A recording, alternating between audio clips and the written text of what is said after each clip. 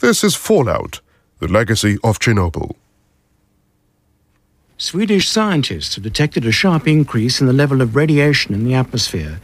They say it could have been caused by a leak at a nuclear power station in Russia. The Soviet Union has admitted that an accident has taken place at a nuclear power station at Chernobyl in the Ukraine. The Soviet authorities are telling the world very little about what is happening there, but it's clear that a disaster of major proportions has occurred. It was April 1986, and news of a nuclear accident in Ukraine began to alarm the world. The main television news here announced that 2 people were killed in the nuclear accident. The structure, it says, was destroyed and there was a leak of radioactive substance. But has the emotional and political fallout from Chernobyl been more damaging than the radiation? Ever since what is indisputably the world's worst nuclear accident, scientists and doctors have found themselves embroiled in an angry debate between pro- and anti-nuclear lobbyists. Even now, there's deep controversy over a fundamental question: how many people died or have yet to die because of Chernobyl? The drama started, as at Fukushima, with a broken steam pipe. Power stations can't explode like a nuclear bomb. Their raw materials aren't volatile enough. But when they're shut down, they take time to cool off, and old designs need running water to act as a refrigerant. But Chernobyl was only 2 years old, not 40 like Fukushima. There was no earthquake in Ukraine, no tsunami, just incompetence and cheap design. On April the 26th, night staff at reactor number 4 carried out a test that should have been completed before the plant was opened. They let so much heat build up that the water cooling system burst. In searing temperatures and pressures, H2O separated into hydrogen and oxygen, causing an explosion of gases that blew off the roof. It all sounds so familiar. The Japanese government is playing down fears of disaster after an explosion at a nuclear power station. A wall and roof reportedly blew out at the Fukushima No. 1 plant. A white cloud was clearly visible rising from the site. But while the reactors in Japan had several layers of shielding, at Chernobyl, the roof was all that separated the doomed reactor from the outside world. With that roof gone, hot graphite around the core was exposed to air and caught fire. Smoke billowed high into the atmosphere, spreading radioactive isotopes over 75,000 square miles of Europe. Anti-nuclear campaigners who are now focusing their attention on Japan believe there's been a huge death toll from Chernobyl. It's been widely reported that 500,000 people have already died, with many more likely to become victims in the future. The radiation has been blamed for a huge range of illnesses, as well as stillbirths and deformities 2 decades after the catastrophe. Baby Masha is fighting for her life. She was born prematurely because her mother lives in an area contaminated by radioactivity. Thousands of people born after the disaster suffer from the consequences of the Chernobyl catastrophe. But is there evidence to substantiate the kind of claims made in that Greenpeace film? It's time to separate fact from fiction, science from anecdote. Not that the nuclear industry itself has been averse to propaganda of its own. But since Chernobyl, it's been mostly on the defensive, as I discovered by coincidence as I set off to travel to Ukraine. Arriving at Heathrow, I was next in the security queue to the Emeritus Chair of the UK Atomic Energy Agency, Lady Barbara Judge.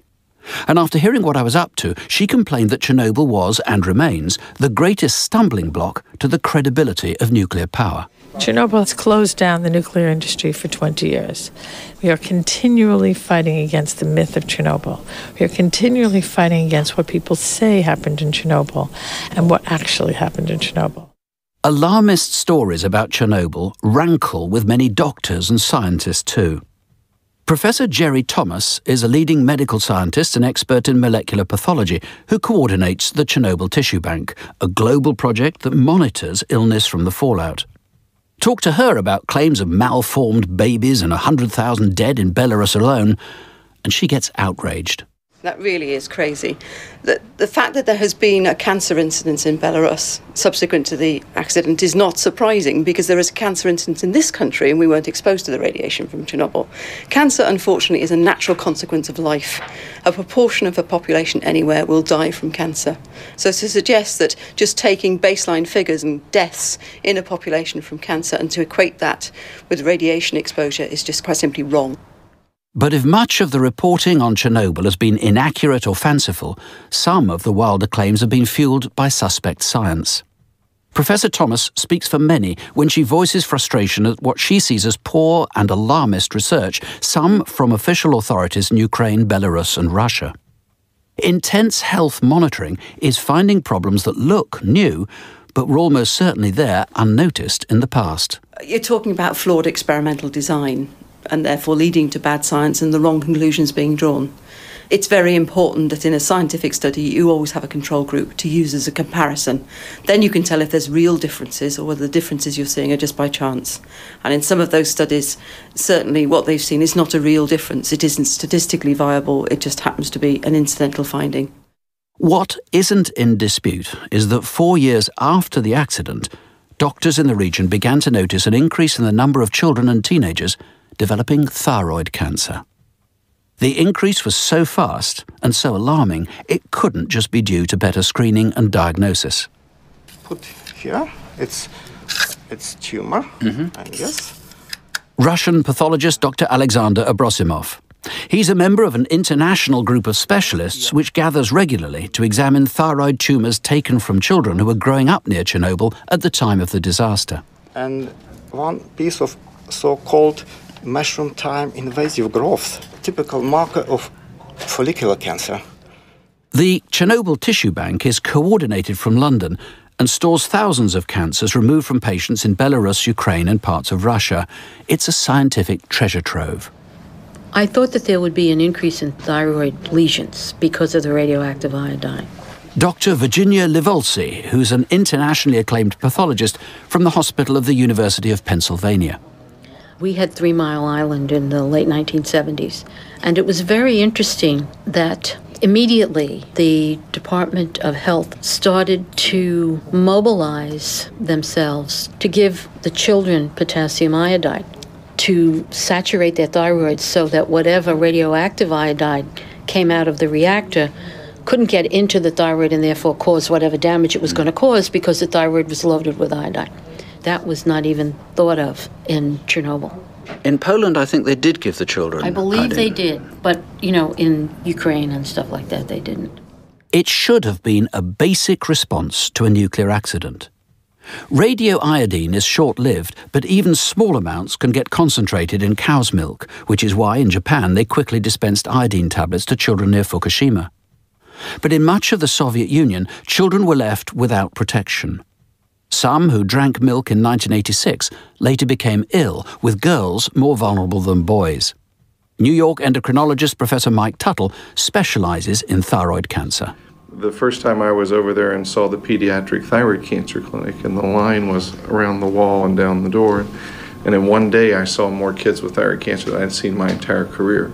If those children had been given iodine as a preventative measure, would they have got thyroid cancer? Yeah, the short answer is no. The thyroid cancer epidemic has now been closely monitored for 20 years and is the starkest evidence of how far-reaching radioactive pollution can be. At the Academy of Medical Science in Kiev, 60 miles south of Chernobyl, Professor Mykolo Tronko, director of the Institute of Endocrinology, assembled a panel of doctors and researchers for me and delivered a presentation to lead me through what they now know. So here we present the incidence of the thyroid cancer in those who were children at the time of the Chernobyl accident. Before the Chernobyl accident, the incidence of the thyroid cancer was 0.06 per 100,000. And there were some areas where this incidence was 2.3 after the Chernobyl accident. So we are talking about multiplying by 10 times the incidence of cancer. That still makes thyroid cancer rare, but in a big population, it leads to big numbers. So just how many children were affected? In our database, in our institute, we have 6,049 children with thyroid cancer. How many people do you think have died as a result of thyroid cancer? As far as we know, we are talking about 6 people who died. About percentages, it's very, very small percentage. That was the consensus from everyone I spoke to. 6 deaths which can't be disassociated from Chernobyl. Each was a tragedy, but I was surprised that the death rate was so low. Somehow, also thyroid cancer, unlike other cancers seen in childhood, it's more curable. It can be treated by surgery, and later on, if some lesions are seen as metastases in the lungs or lymph nodes, they also can be found and treated by the radioactive iodine. But even curable cancer is highly distressing, and I wanted to meet some of the patients, like Olna, who's just had a second operation. She was born before Chernobyl accident, 27 years old, papillary thyroid carcinoma. During 1986, she was in Kiev. How did you discover that you had thyroid cancer? Была температура, где-то месяца 2. Пошла к эндокринологу. I had a high temperature, and during the medical examination, patient was referred to our clinic for ultrasound, discover thyroid cancer here. It's possible that your cancer was related to the accident at Chernobyl, at the power plant. Does that make you angry? Ну, злобы я не чувствую, но вот... I don't angry, but in my childhood I have the certificate that I have polluted from Chernobyl. She show now. So this is a little identity card you carry. This is certificate that a child who suffered from Chernobyl accident. So 6,000 cancers, 6 of them fatal. There are many experts who are convinced that thyroid cancer will turn out to be the only demonstrable long-term health legacy of Chernobyl. Professor Livolsi again. It's now been 25 years, and it does not seem as though any other organ system is going to be affected by malignant tumors. If we were going to start to see an epidemic of breast cancer, for instance, or lung cancer, or the kinds of cancers that are difficult to cure, we should have started to see that by now. And we haven't. I'm heading by car from Kiev to Chernobyl, a distance of 60 miles or so. And never having gone to the site of the accident before, I'm naturally a bit concerned. Just how dangerous is radiation? Beside me is Vadim Chamak from the Ukraine Research Center for Radiation Medicine, who's responsible for monitoring emissions from the plant. Okay, so we are still traveling in Kiev, and we are heading Chernobyl, and I have with me a survey meter, which can measure gamma radiation. So while I was talking, it showed 0.10 microsievert per hour. So I can tell you that it's absolutely normal, natural background. Vadim knows his stuff. He has to. His health, and that of all those still working at Chernobyl, relies on his expertise. In Vadim's view, people who know most about radiation are least scared of it. And as he points out, many whole populations in some parts of the world are subjected to quite high levels of background radiation. As far as I know, the highest is Kerala state in India, and it is about 50 millisievert per hour. So that's 50 times the level here? It is 500 times. 500 times? Yes. And people are not showing any signs of elevated risk of cancer or other problems? Surprisingly not. But nobody's now taking chances at Chernobyl.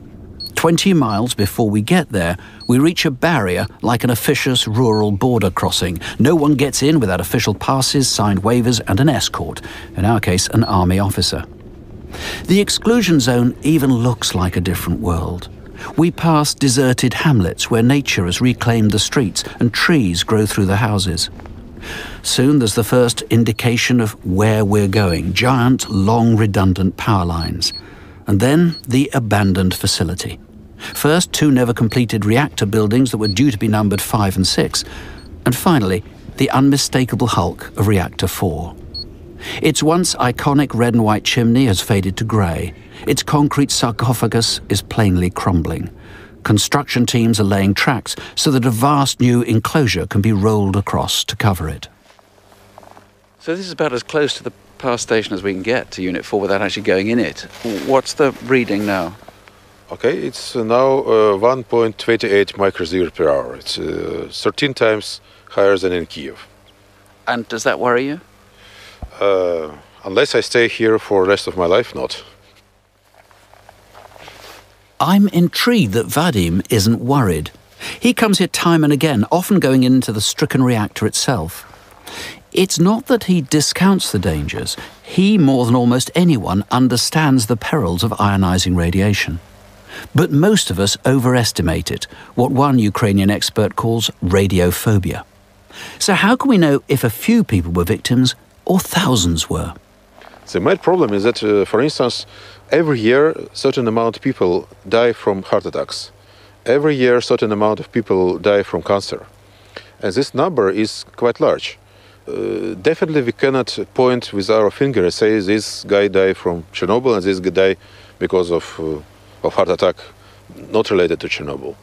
What we are doing in our research, we are trying to identify this small extra number on top of a large number of spontaneous effects. And for some diseases we can do it, like for thyroid cancer in children.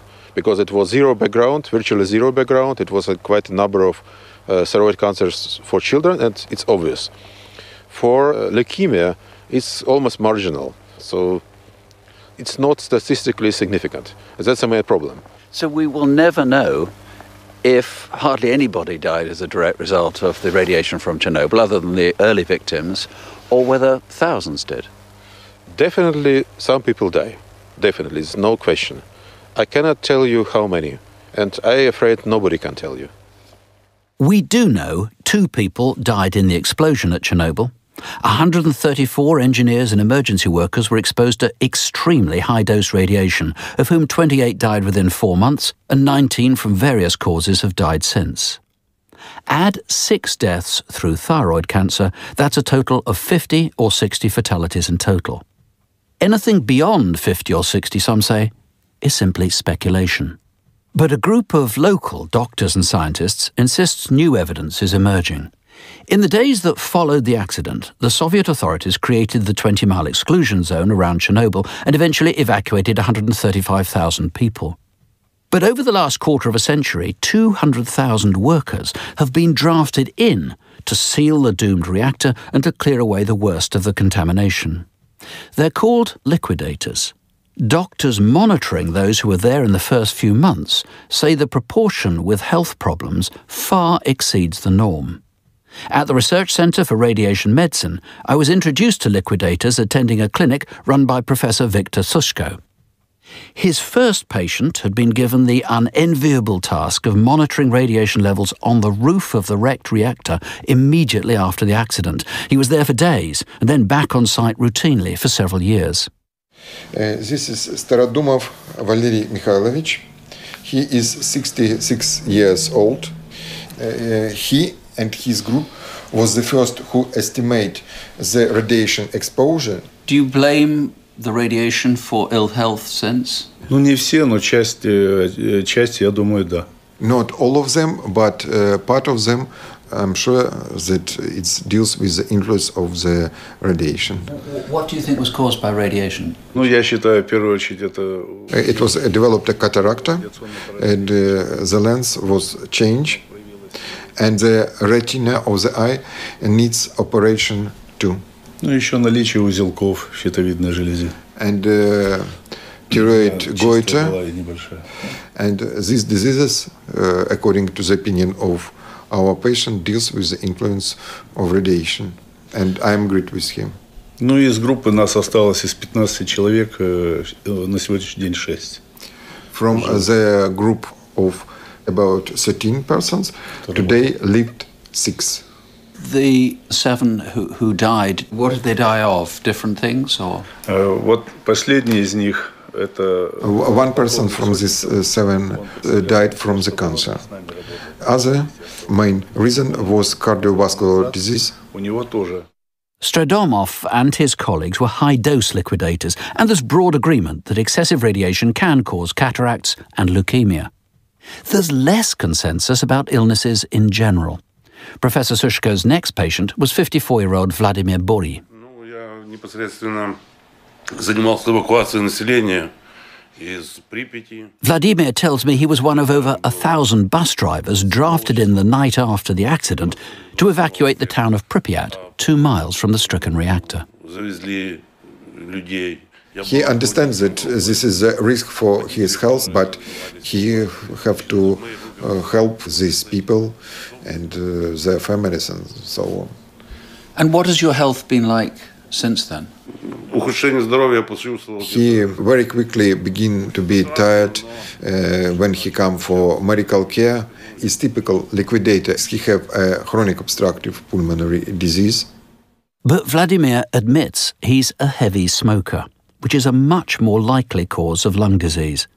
And some Western experts suspect that local doctors are more inclined to see a causal link with radiation than do scientists from abroad who tend to be more sceptical. Professor Sushko, on the other hand, insists there are correlations too.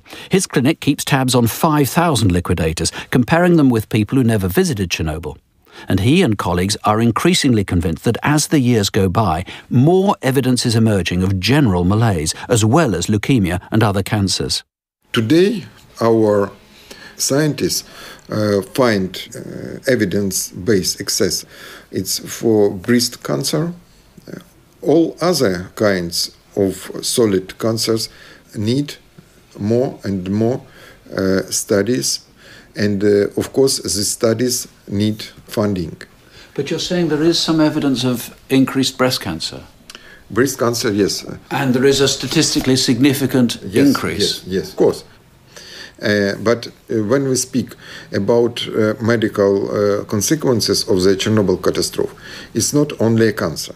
It's a general decreasing of health of population who undergone the influence of the Chernobyl catastrophe. Firstly, cardiovascular pathology and of chronic obstructive pulmonary disease. Professor Sushko's view is widely held in Kiev. It was scientists at the Research Centre for Radiation Medicine there who first identified the problem of thyroid cancer among children. And one of the researchers, Dmitry Bazika, is now deputy director of the centre, and today he's trying to persuade the world that his unit is ahead of other scientists with their liquidator studies too. Now we have so-called statistical or radiobiological data about the increase of leukemia, the increase of some cancers, like, for example, breast cancer in female cleanup workers, excess of cancer of the bladder, and some data about the tendency to increase of lung cancer. So, in total, the risks of all cancers increase 11%. 11, and that's easily statistically significant then? Yes. Little of this has yet been accepted by the international scientific community. But Professor Bazika and his colleagues say time will prove them right. He points to survivors of the atom bomb at Hiroshima, where raised incidence of leukemia was later followed by higher levels of solid cancers too. So if the risks are the same for leukemia, there is, in radiobiology, there are some rules. And one of these rules is if you have excess of leukemia, then you will have excess of cancers. But I speak only about the cleanup workers. For general population, we haven't shown that. So what does he think of the claims by anti-nuclear groups who say that the radiation leak has already claimed many thousands of lives throughout Ukraine, Belarus and Russia, and that many more will die in the future? We can say that we can't see at the moment any statistical evidence on the increase of cancers in all the population. But if the years will come and we will have more statistical power, we can make the proper conclusions in future. So even after 25 years, attempting to quantify the fatalities is still elusive. No one likes uncertainty. 8 years ago, the United Nations gathered 100 experts from around the world, and after 2 years, that Chernobyl Forum did come up with figures, albeit cautious ones. The radiation leak might cause 4,000 fatal cancers in the most contaminated areas. Looking at Europe as a whole, the figures rise. One of the forum's principal authors is Professor Elizabeth Cardis, an expert on the impact of radiation on public health from the Centre for Research in Environmental Epidemiology in Barcelona. She acknowledges there are huge uncertainties in the figures. But, extrapolating from atom bomb survivors, Professor Cardis now predicts there might in all be 40,000 extra cancers, leading to 16,000 premature deaths. We've actually done a number of guesstimations, basically. But these really were meant to give an order of magnitude of the potential impact. I mean, 40,000 cases of cancer sounds like a lot, but if you compare it to the normal incidence of cancer in Europe, it's less than 0.01% of all cancers that occur for other reasons in Europe. In that report, the last report that you co-signed, you specifically said that we've got to be careful about taking Hiroshima and Nagasaki as our baseline because the applicability of risk estimates derived from other populations with different backgrounds, as well as having been exposed to much higher radiation dose rates, is unclear. And you also said, moreover, small differences in the assumptions about the risks from exposure to low-level radiation doses can lead to large differences in the predictions of increased cancer burden. So you're really hedging this around. These are guesses rather than predictions. Is that right? Yeah, I mean, they're educated guesses. And I've spoken to some physicists and some medics who say that low-dose radiation may not harm us at all. In fact, we've evolved to survive in a world and flourish in a world that is surrounded by radiation. What's your view of that? Is there a straight line increase as the dose increases, the danger increases? Well, it's not clear at all. I mean, there is a big scientific debate, and I think there are scientists who, in good faith, based on their experimental work, conclude that low doses of radiation do not increase the risk of cancer and might actually even protect us against the effects of radiation.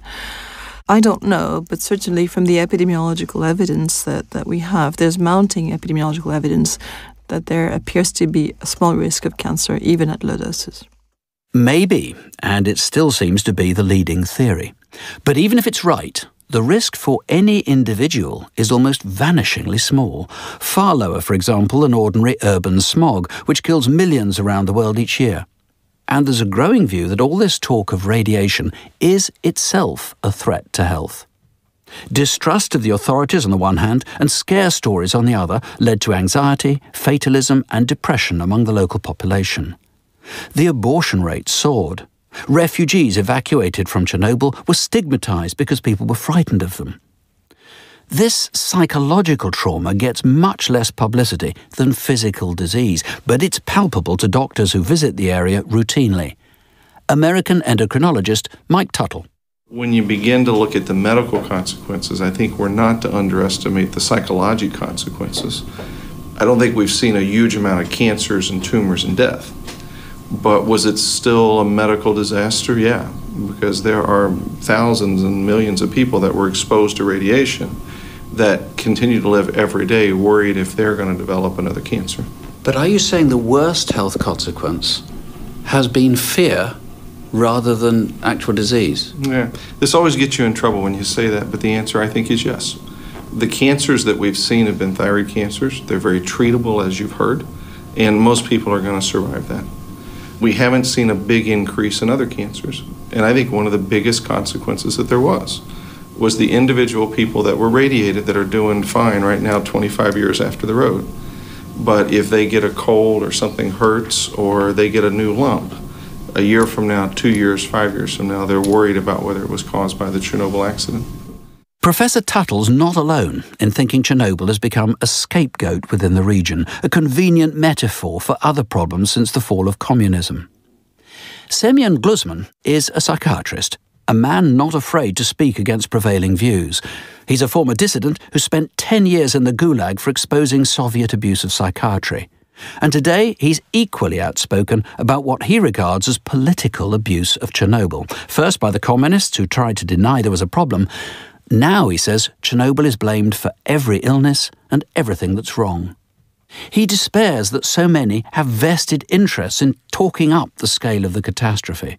and he's particularly incensed by what he sees as a new abuse of his own field, psychiatry, which claims that Chernobyl is responsible for widespread psychosis.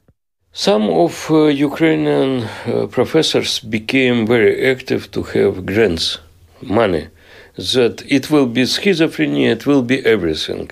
But of course it's lie, and this is myth, and everybody in the Western countries and even majority psychiatrists in my country knows that this is not so. Dr. Gluzman acknowledges that his skepticism doesn't always go down well in his native Ukraine. Along with the US psychiatrist Professor Evelyn Bromett, he conducted a large study of the psychiatric health impact of Chernobyl and found that bad news was often more popular than good. When we finished our research, I need to give real, serious information to these guys and ladies that they are healthy. They don't want to have this information. They want to have information that they have all diseases, and every disease is from radiation. And why did they want to know that? Why did they want to be told that? Because people had poison from information. Now we have maybe every third person in Ukraine is victim of Chernobyl. Officially. They have small money from this. And of course, the biggest myth that we had our disease was from radiation. And I think that this myth is not dead. Whatever the uncertainties about the wider health consequences of Chernobyl, there's no doubting the huge social and economic costs. They hit you most when you go beyond the plant itself to the city that's 2 miles down the road. So now we can come to Pripyat. So now it's completely abandoned town. This was once home to 50,000 people. And as Vadim Chamuk sees it, for many of them, the radiation was the least of their problems. In my eyes, this is the main consequence also for health. It's because elderly people who were extracted forcefully from their habitats, they don't live for long. They were taken away from their orchards, from their gardens, and they put in the apartment houses, and it's a tremendous shock for them. And I think it's a very big problem.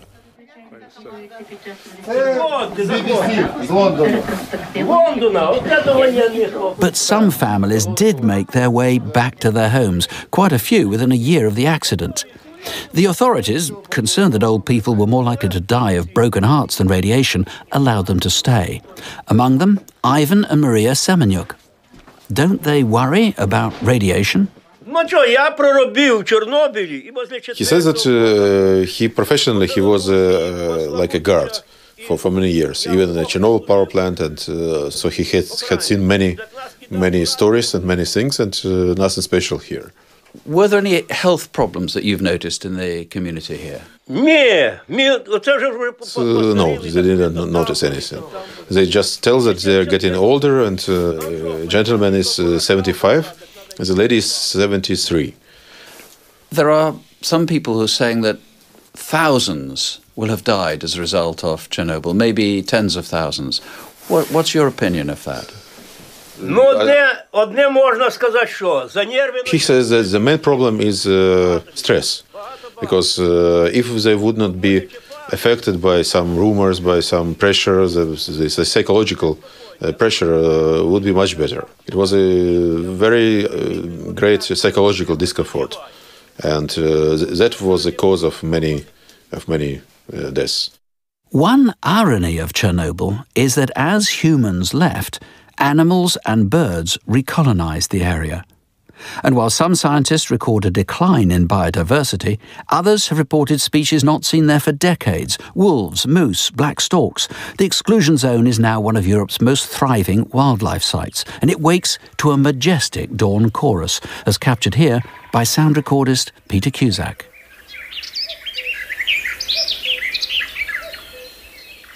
Whatever the dangers of nuclear accidents, they are undeniably small compared to other risks. Even the worst scientific projections from Chernobyl are dwarfed by the thousands killed each year in coal mining accidents.